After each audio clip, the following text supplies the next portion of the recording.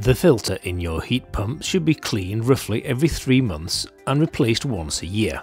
To clean the filter, firstly turn the heat pump off by switching the front power switch to 0.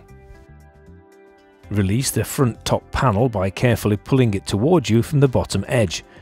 You will now see the filter at the top right hand side of the unit. Pull the filter unit out fully. Carefully remove the filter membrane from the filter frame. And use a vacuum cleaner to remove dirt, dust and particles from both sides of the membrane. Every 12 months or sooner, if you notice any damage or holes in the filter membrane needs changing. You can order a replacement filter sheet from our website at www.nibe.co.uk.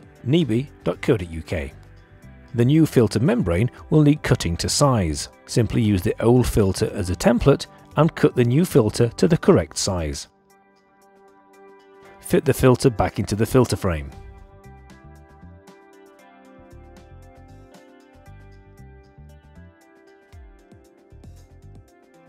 To replace the filter housing, ensure that it is located on the top runners and then slide the filter all the way back.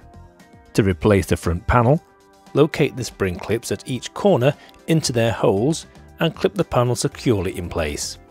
And turn on the heat pump by switching the front power slider switch to the number 1 position.